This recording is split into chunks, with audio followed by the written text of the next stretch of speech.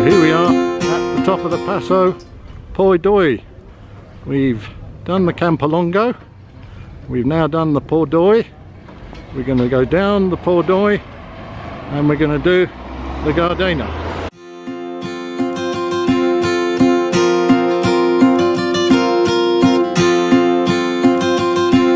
Here's Christelle with the van, and Christelle's got the food and the orange segments, everything you need to keep you going. Thanks, Christelle.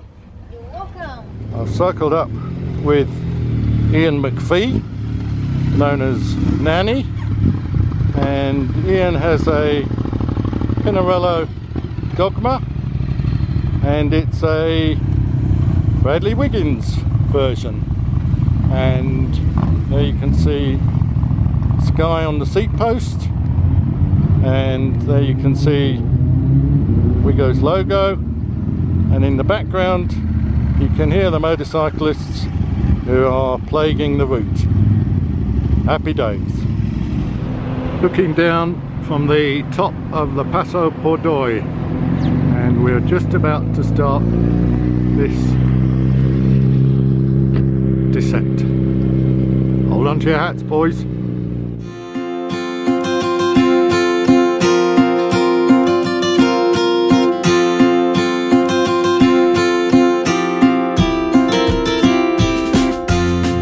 Here we are at the top of the Passo di Sella, sorry.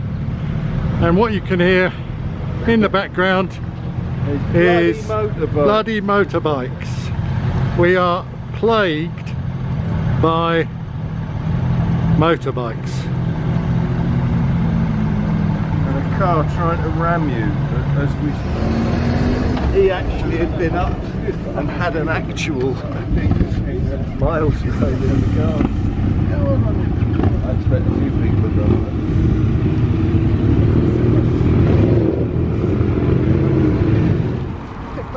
It's a holiday. What's a virgin, Daddy? Age 5. Thank you. And here we are at the summit of the Gardena, and in the picture there we can see Ian, known as Nanny McPhee, Christelle, one of the guides, and hidden behind Christelle, there we are, is Roz. Well done, guys.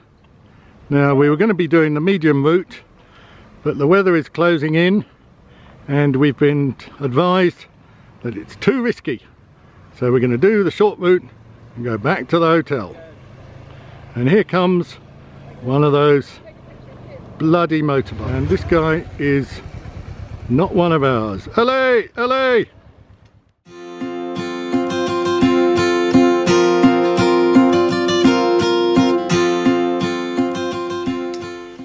Day 3 of the classic goals of the Dolomites completed, and today was the day of the Maratona. Now, there are 3 routes. There's the full route, which is about 138 kilometers. There's a medium route, and then there's a short route. I had wanted to do the full route, and that was one of the reasons for coming on this trip. But my experience over the last couple of days told me that I'm just not up to it at the moment.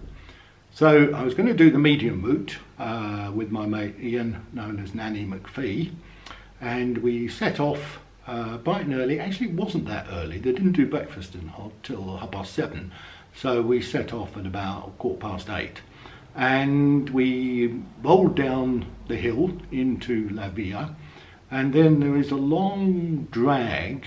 It's a climb, but it's not much of a climb, into Corvara, and again I felt out of breath. Don't know why, but maybe it's the altitude, maybe I'm just feeling out of breath. So got to Corvara, and then you start the first climb, which is the Campolongo, and again I found it hard, got to admit. But nearing the top, didn't realise I was nearing the top, so it was a nice surprise when we did actually get up to the top. Me and Ian riding pretty much together, him mostly in front. So at the Campolongo, we then put on our jackets and we descended down into Araba, where we then take the climb of the Port d'Oy. Port d'Oy, another one of those climbs, only about 7-8% average, something like that. And I was okay on the Port d'Oy. I'd warmed up a bit.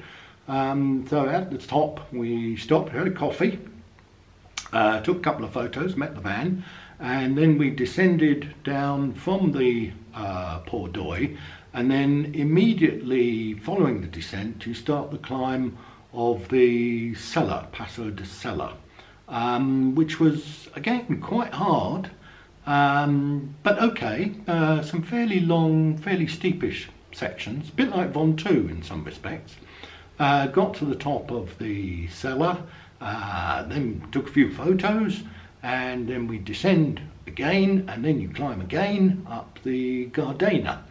Weather had started to change a bit. It was getting a little bit cloudy, a little bit damp. Got to the top of the Gardena and met Christelle with the van, and the weather was looking decidedly iffy. So Ian and I decided that on the whole, although we felt we could do the medium route, and I'm being honest here, I felt better at the top of the Gardena, and I felt, yes, I could do the medium route. But we decided that discretion was the better part of Valerie, and we would head back to the hotel. So we had another nice, very nice descent into Corvara, where we stopped at a pizza restaurant, Ian and I, eaten a lot of pizzas on this trip. It was just at the end of serving. There was a few people in the garden. There was a lady with a young baby playing catch with a man who was sitting on a bench. So she would throw the baby at him, and he would catch it, and he would throw it to her, and she would catch it. It was like fairly risky activity to be doing. Anyway, there was an enormous Alsatian, size of a pony, I would say, who was watching this game of catch going on, and really slathering at the chops, waiting for this baby to fall. Anyway, it didn't fall. So the man then got on a big mountain bike, or a fat bike, I think it's called, big fat wheels, and started riding up and down on the sort of grass behind where we were eating, until he kind of hit a ditch, whereupon he somersaulted off the bike, at which we had a good laugh, of course, in German. And just as we were finishing our pizza, a group of nuns appeared, who must have been hiding in the garden. There was about half a dozen of them, nuns dressed in their grey habit. Anyway, they wished us good morrow, and we returned the compliment. Got back on our bikes, and it started to rain by now. So carried on down into the main part of Corvara, turned left, heading down the road, at which point I was nearly taken out by a coach, which managed to sort of force me against the barriers, cue much anger and a certain amount of swearing at the coach, which disappeared off into the distance. So we had a nice fast descent into La Via, and then the final climb back up to hotel. It was raining at this point, but it wasn't raining very much, although it was distinctly iffy.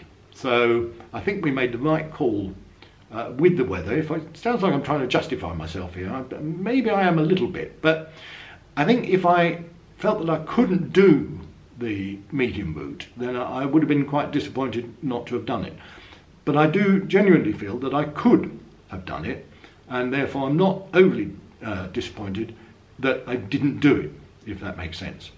But knowing what is involved in the Maratona full route, because although we descended the Passo João rather than climbed it from the south side, and the full Maratona would have climbed it from the south side, it's a tough climb, but now I know what it's like. And the final climb, which is the climb of the Falzarego, was the climb that we did on Sunday as part of the challenge route. So being familiar now with the full Maratona route gives me the confidence, and certainly the desire, because it is a fabulous location. The scenery is absolutely breathtaking, And we were running out of superlatives. I was certainly running out of superlatives, but it is a fabulous place to ride your bike. One big exception, which I may have commented on before, and that is the thousands of motorbikes. And they seem determined to make as much noise as they possibly can riding around these mountain roads.